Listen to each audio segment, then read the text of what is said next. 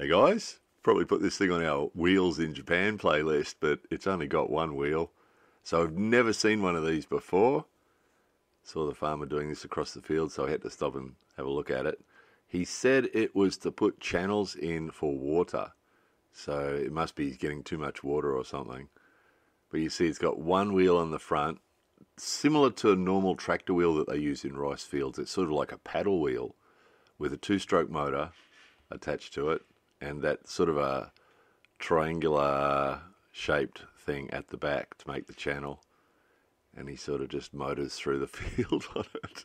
It's really different, isn't it? Never seen it before. Something really different.